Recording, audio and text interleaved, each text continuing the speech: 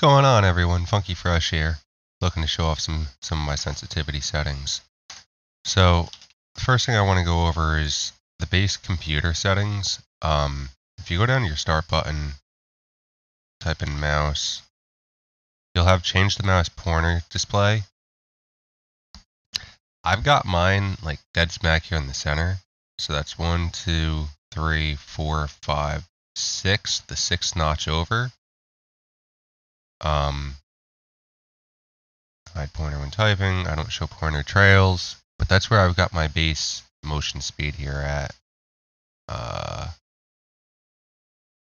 don't really think that these matter at all, but in case you want to see them, these are the default. This is really the only thing I came in here to change. Now, the interesting part is going to be the Hunt Showdown sensitivities. So let's open up the game here and show what I have these here set to. Oh, by the way, my DPI, let's go into a siege setting, but hold on.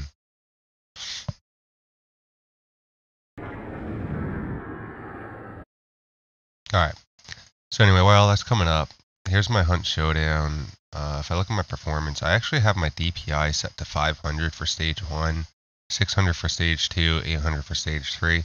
I mainly play on stage 1.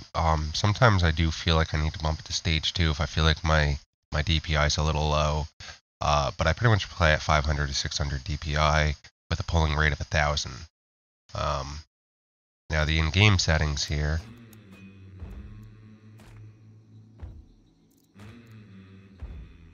.85 for the default, 0.85 for shoulder aim, 0.8 for aim down sights, 0.75 for deadeye, 0.70 for marksman. And I actually have my sniper scope all the way down to 0.5, so this is going to be when I have that scope around and I'm aiming down sights, how fast I actually want to see.